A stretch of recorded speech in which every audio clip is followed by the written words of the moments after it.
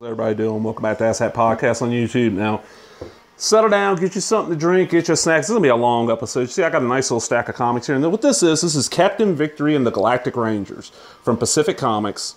And what this was is back in the 80s, the early 80s. Kirby had, he left Marvel in the 70s whenever DC, created the Fourth World and the Demon and revamped Sandman. It did, some good work. The Fourth World stuff's entertaining. I really enjoy his Sandman series. What I've read of his Demon series is pretty good. Even his failure stuff like the Green Team and shit like that was entertaining. Well, he didn't want to go back to Marvel because his whole thing with Marvel was he didn't like that. Whatever he created, he didn't own it. And he wasn't getting compensated for it. So, this new company started, Pacific Comics. They started off as a comic distribution company. They were based out of somewhere in California, if I remember right. Pacific, that makes sense. And they decided they're going to start putting out comics. And the first thing, as far as I know, the first thing they put out was this, Captain Victory and the Galactic Rangers. Now, this is not a full run here. I'm missing a couple issues here and there, but I got all these at my local comic shop out of the cheap bin. And you'll see why in a minute, because these are not valuable comics, and these are not meant, when I pull them out of the bag, you'll be able to say they're not meant, but they're in decent enough shape that they should have at least, $2 an issue, but there's a reason for that. But the guy sold them to me. And he actually said when I was playing, he's like, yeah, you're the one I figured into buying these. Because most people in this comic shop, it's more of a gaming store or anything. So the people that do come in for comics, they're mostly picking up, Marvel and DC. Maybe a little Image here and there, but stuff like this, people don't remember this. And I'm a Jack Kirby fan. I'm lucky enough I got to meet the man about a year before he passed. And it was the only two other comic creators that I wanted to meet that probably would have equaled meeting Kirby would be Steve Ditko and Stan Lee. And Mr. Ditko passed away earlier this year. Never got to meet him. He never did conventions. I understand why. Stan Lee, never got to meet him. He just passed away as of recording a few days ago. Let's check this out. So we got new, exciting, original. In defense of our galaxy, Captain Victory and the Galactic Rangers. Forces from Star Worlds clash on Earth. And this is why this Earl D. Lane guy wrote in every one of these fucking comics. 1st November 81, 1/2/88. I guess, I don't know why he was doing this shit. I guess the first one was when it was published, the second one's when he bought it. I don't know why the fucker did this shit. We got a nice little piece on Kirby there, and then we got, and it's a space story. The thing is in the later issues, it really gets connected to Kirby's Fourth World stuff, which was in a way connected to Kirby's Thor stuff. So this is kind of the next chapter in Kirby's Fourth World stuff, because he left, DC canceled and he left before he could finish it. I mean, there is the Hunger Dogs graphic novel, but that really isn't the way he wanted to end it. And it's on regular paper. And as you can see, it's regular newsprint. The pages are starting to yellow a little bit. The art is, just typical Kirby. I like this. Full color, sight and action, bi-monthly schedule, direct sales only, 32 pages, no ads. So $1 in 1981 for a 32-page comic. Okay, 81 comics were 45, 50, 55 cents. So this is almost double the price, but you're getting no ads and you get 32 pages. And there's our lead, Captain Victory. And one thing about this is Captain Victory dies a lot in this series, and he just gets brought back. And you got all this great, weird Kirby tech. I love Kirby, the way he drew technology. Look at this shit. Just so, and look, the great Kirby words, Ziao, Zree, Wham, Womp.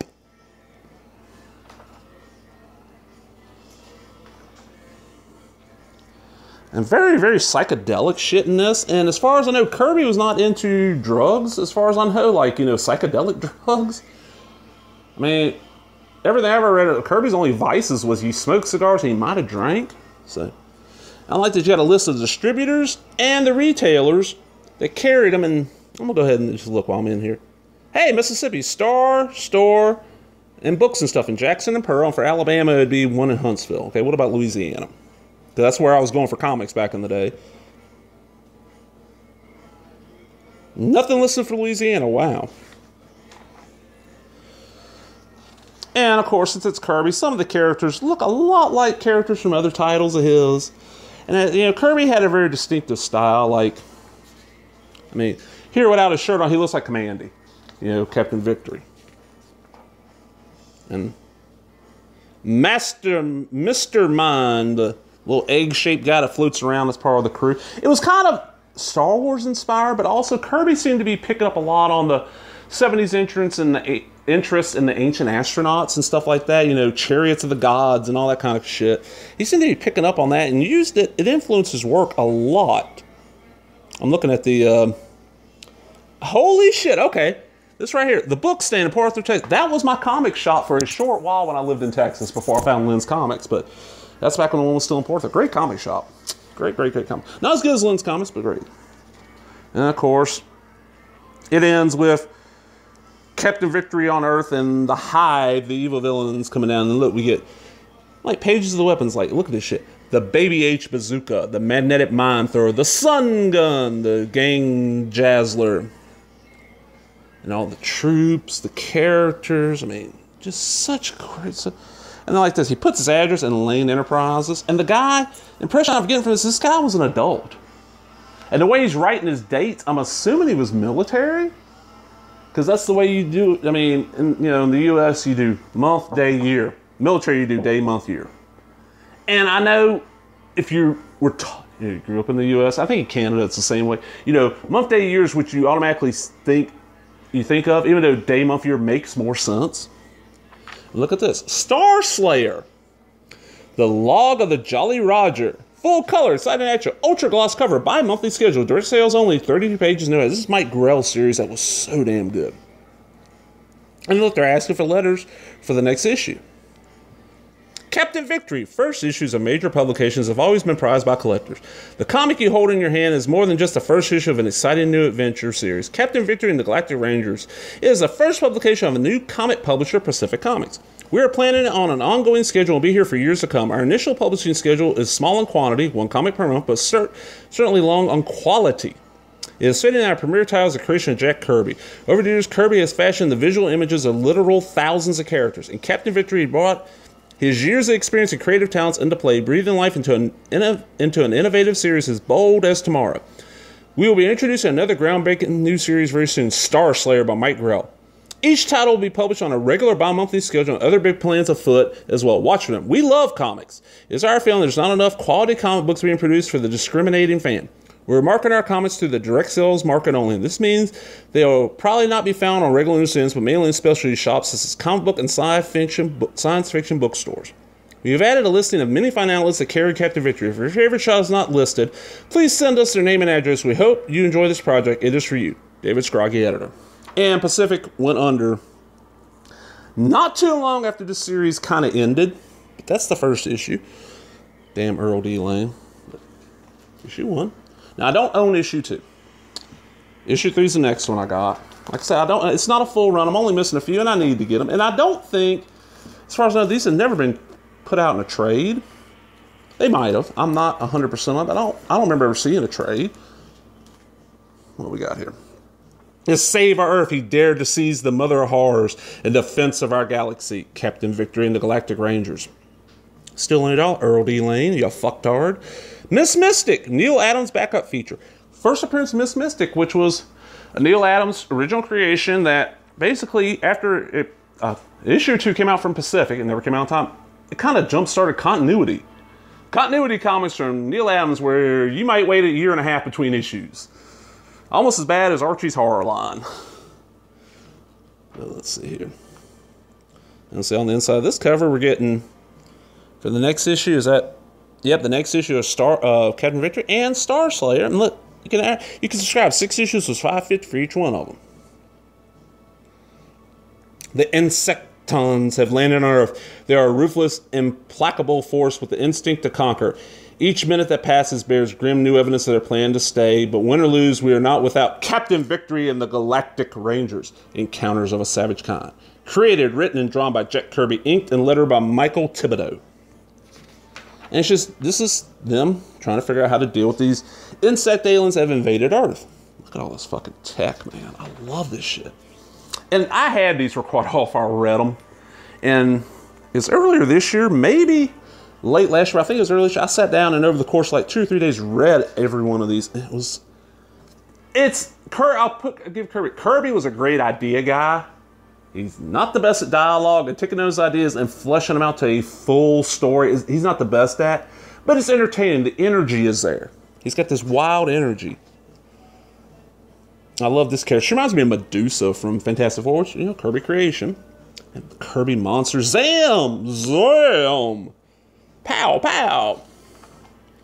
Then we got the letter page, which is, what? 1, 2... T.M. Maple.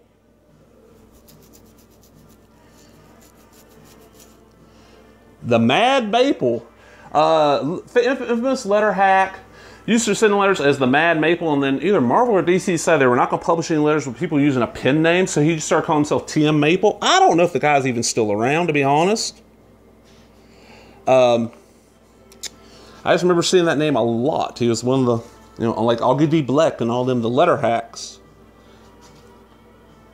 But yeah, nice art. And then, of course, it ends with, there can only mean one thing, the Fighting Airborne. And then we get Miss Mystic. And this is some fucking great. Coming in 1982. And this is just basically the first few pages of the Miss Mystic comic, which was like an anti-pollution book.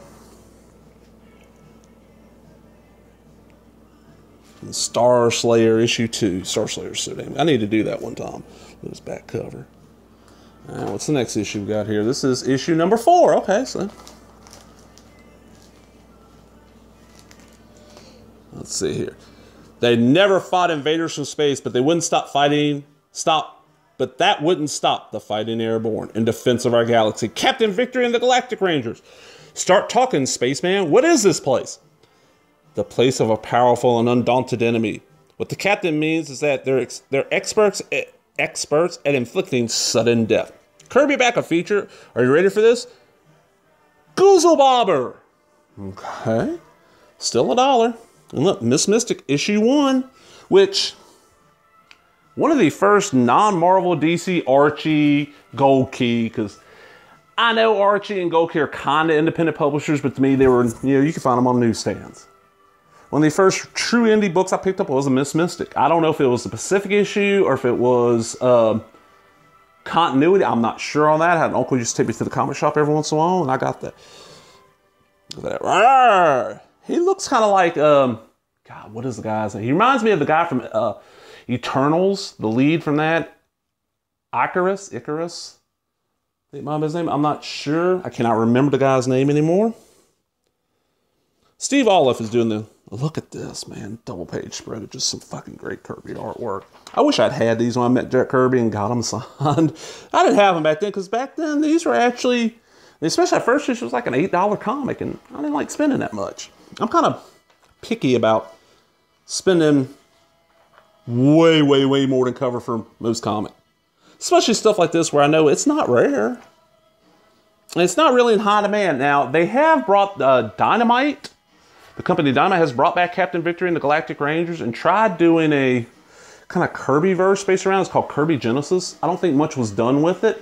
And if I remember right, in the Topps comics, in their Secret City saga, which was their Kirby-verse, I want to say Captain Victory shows up in that. I'm not sure because I don't own every issue of the Topps Kirby-verse. I got most of them. And it's kind of weird as a kid. I hated Kirby and I hated Ditko. And then quickly I got into Ditko. And I still didn't like Kirby. I thought his art looked weird. And now Kirby is probably, he's probably my top 5 artists. Ditko's ranked higher, but more letters. Anybody? Mike Barron. Mike Barron from Nexus. And they throw out a plug. Hey, thanks, Mike. Hereby recommended you check out Nexus at the direct sales outlet that carry Captain Victory. Nexus was being published by Capital probably by then. Ugh. And of course, you know, the ads are $5.50. That's not bad. There's really cool Kirby artwork. And you know, it shows you all these are lots of panels. Panel borders. You don't see that anymore. And like I said, this really feels like the stuff Kirby did with the Norse gods and Thor, mixed with the stuff he did with The Fourth World mixed with the Eternals, mixed with Ancient Astronauts, mixed with Star Wars. He just kind of took all this shit and mixed it all together in a pot, like a big old pot of gumbo, and we get Captain Victory. Look at that shit. Look at that. Just so kick-ass. Next issue, our backs to the wall. And now for a special King Kirby treat, a surprise spin-off that you want to follow in every issue. The Goozle Bobber. Even as all eyes are riveted upon the motion-charged field of action, little attention is given to the lesser places in the galaxy dreadnought Tiger, who, in this moment of crisis, would give a second thought to a life form like the Goozle Bobber. And just a little side story about the Goozle Bobber. And I don't remember if this appears again or not. There's the Goozle Bobber. You can bet your Rudy Toot Tooties I'm a real alien. Rudy Toot Tooties. That should be a rallying cry for something. Fucking Earl D. Lane. Lane Enterprises. EDL Entertainment. You know what EDL? EAD. Eat a fucking dick. Eat a dick. EAFD would be eat a fucking dick. More Star Slayer. And so the Star Slayer stuff, you got to hear, and then it went over to First Comics, but if you look around, Valiant through their Windjammer or Armada imprint, one of those, reprinted all the old Star Slayer stuff. I think they touched up the art and stuff. Okay. Major Clavis, Executive Officer of the Dreadnought's Tiger Tri-Command. Like I said, really cool stuff. Now, this is issue... Okay, that was issue, what? 4. Okay, I'm not missing another issue. This is issue 6. Unless this actually got tape? Or is this one of them stupid... Oh, God, I hate these. Them stupid bags that seal themselves. I do not like these. All right, let's see here. Jumbo 48-page issue, but it's only $1. If Marvel or DC had done this back then, they'd be like, motherfuckers, you paying $2, and we're going to put some ads in there. And we're going to count the ads part. In defense of our galaxy, Captain Victory and the Galactic Rangers. Whether fighting for planets or peanuts, victory is sacrifice. Why would they be fighting for peanuts? The only person I know that fights for peanuts, and he only does it in movies, is, you know, the Loco Lobo, Barry Wolf. Shout out to you, Mr. Wolf. Look at this. First issue, the readers said more, and so Pacific presents The Rocketeer by Dave Stevens. R.I.P. Mr. Stevens. Such a great series. And Steve Ditko's The Missing Man. 2 big features, 32 pages. Now, this is from September of '82. When the time is desperate, the enemy still powerful and resolute. The fighting is at its bloodiest. A galactic commander must decide to win and die. Captain Victory and the Galactic Range and his Galactic Rangers in Victory is Sacrifice. And these really feel like, to me, they read and feel like, it's like late 60s era Marvel, but written for a slightly older audience. And there's nothing in here like a kid couldn't read. I mean, I don't know how many kids would be into this. The art would probably turn them off. I don't know. They might be. I have to test that out. Look at this. Just such great artwork. Such a cool little series. Well, he's missing an eye, kind of like Odin in Kirby's Thor run, and then he gets in this suit. And that shit happens. Just so fucking, oh man. I'm wanting to reread this right now. I want to just hit pause, sit down and reread all these and come back and be like, hey, I just reread them, motherfuckers. Coming fast, coming mean, you won't believe the Galactic files on the Wonder Warriors. Watch for them in the next issue of Captain Victory. And we got this guy, and this person, and this one, and this one. Also on its way, the new mind-blowing Kirby concept for which you've been waiting, inquiring, demanding. And what can we do? We'll deliver. Watch for it. Okay, I wonder what it is. Maybe Silver Star? I mean, there was like a Silver Star book. I know that came back in the Topps Kirbyverse. And we get some more letters. Nobody names I recognize. And see, this is only offering a subscription to Captain Victory here. So maybe Star Slayer was over by then? And of course, San Diego Comic-Con 1982.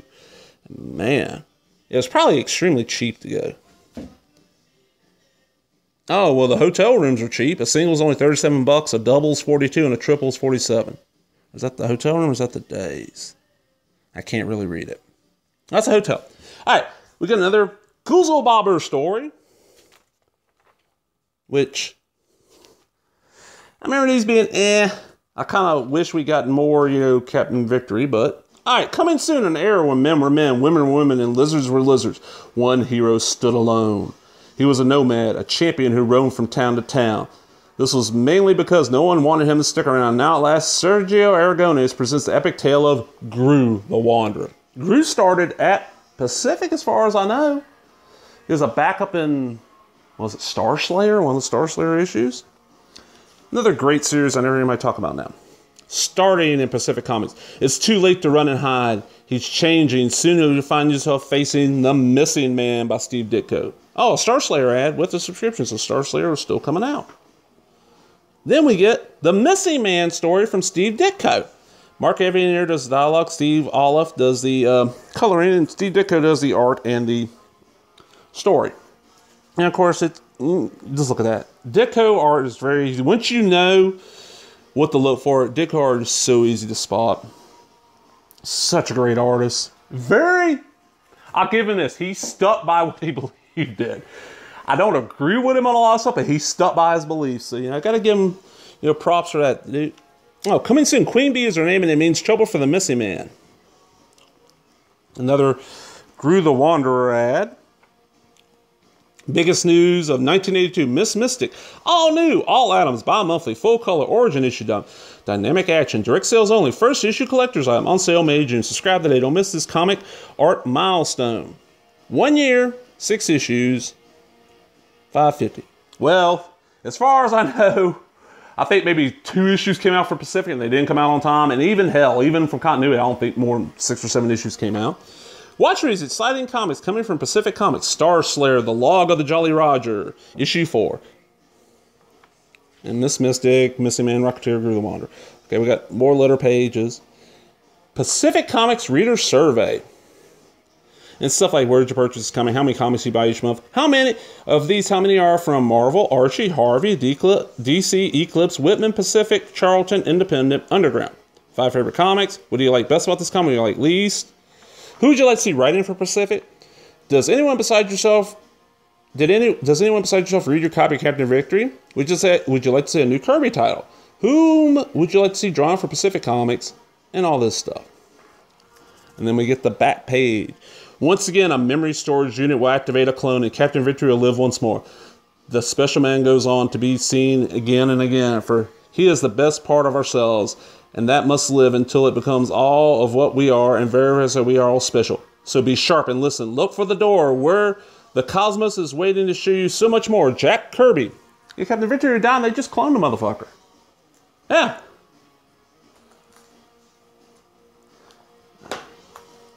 Issue 7. I think I'm going to break this up into 2 videos, at least, because I'm hitting, this is running long. These are so good. Here we go. This is issue 7. That last one, was that last one 6?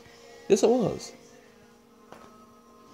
Something as large as a galaxy opens like a giant cosmic eye and produces the terrors known as the Wonder Warriors in defense of our galaxy. Captain Victory and the Galactic Rangers. And there's some of the characters who are like different colors, but they're there. Issue 7, still only $1.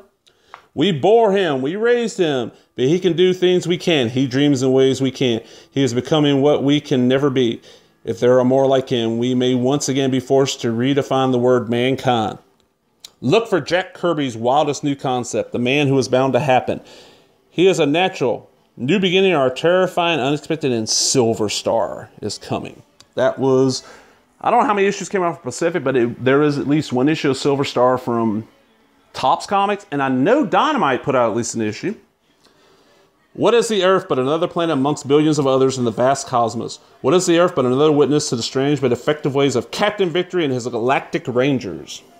And now enter Quadradex and apprehend the Wonder Warriors. Just look at that. Just like I said, gorgeous artwork. I know I'm going to repeat myself, but it's just, oh. When I got these, the first thing I did was sit down and just flip through them and look at the art. It's like, oh, this stuff is so good. And I'm really surprised with, you know, Kirby's popularity, you know. He's still, you know, Even people just getting into comics since he died know who Kirby is. These have not, as far as I know, these have not been reprinted. That's kind of surprising. You figured there'd be a trade or something. Okay, we got a letters page again. And doesn't look like there's anybody. Yeah, I'll say nobody I recognize the names of. And fucking Earl E. Lane writing his fucking name on those pages again. And then we got, of course, what the hell? How can you blame us for trying to learn all we can? Then, but how can one blame the Galactics for attending to other pressing duties? However, if diplomacy can't solve this, there's an option that will shrink your Levi's. Zap out. Next. Now this, is this? It's kind of, there's a sun named Antares, which is so large that it is said one can place 90 versions of our sun on the surface of this giant star. Yet life could exist in proximity to this overwhelming light and heat, and was once proven by young Ranger recruit Martinus Clavis. Taped in the Scorponus constellation upon his request for Ranger enlistment. That's the backstory to one of the members of the crew. A little short story. And then we get an ad for probably outside of Rocketeer, nowadays the best known, well, to me at least, best known, Twisted Tales, which was a horror anthology series that caught a lot of shit for a couple of stories they published. And then we get this back full page art here. All right, you know what? I'm gonna go ahead and end this one here, but next one will be issue 8. I'll start from there. So hope you enjoyed this. If you did, leave me a thumbs up, leave a comment, subscribe, all the other bullshit. Talk to everybody later. Bye-bye.